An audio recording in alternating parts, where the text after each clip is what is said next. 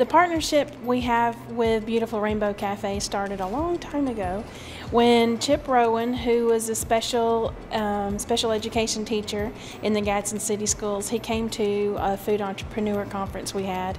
So I was pretty excited to meet him at that conference, and he told me about this really nice idea of helping his students go beyond. Once they graduate from high school, it's a little bit more difficult for them to get into the community and become proud of themselves in the community, because life skills are kind of hard to teach within the school setting.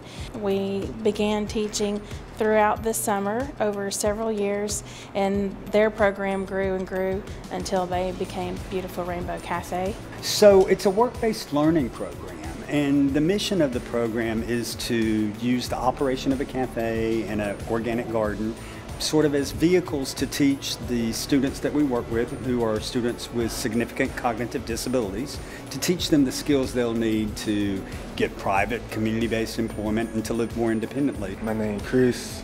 I'm the head cook here at Beautiful Rainbow. I help kids learn how to cook, and we prepare. Our favorite thing to cook here is cakes and a lot of desserts. He came along into the cafe in the normal course of things as a student.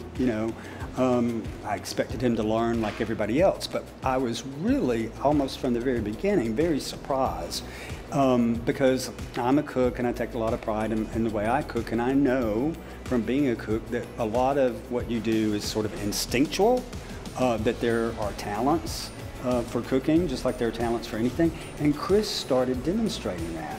He would be following the recipe and then say, well, I think it might be better if we did this. And he would be right.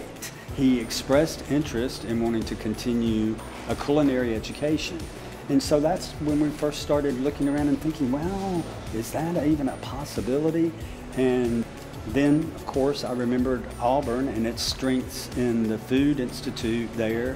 We also found out about the excellent EAGLES program that is specifically for students with disabilities who can then take college courses in their area of interest, and it's like a perfect scenario for Chris. The expectations that the leaders of that program have for the students, that they will go down there, they will live on campus, live with typical peers, go to school with typical peers, and participate in all aspects of campus life, and seeing that philosophy be put into action is really what we should all strive for as special educators.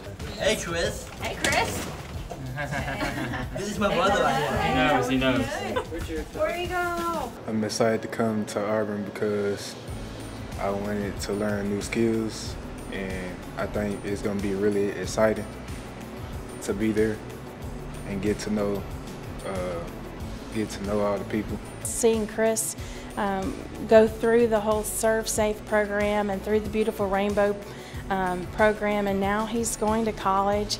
I think that this is the best part of what Alabama Extension can offer our community, is to provide them with the information, the education, the tools in order to succeed or to change their lives to make it more like they would want it to be.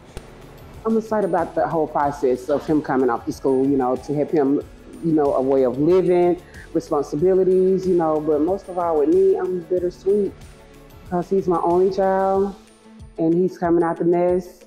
And so, hey, but I just, try to put into consideration that it's all for the best. What?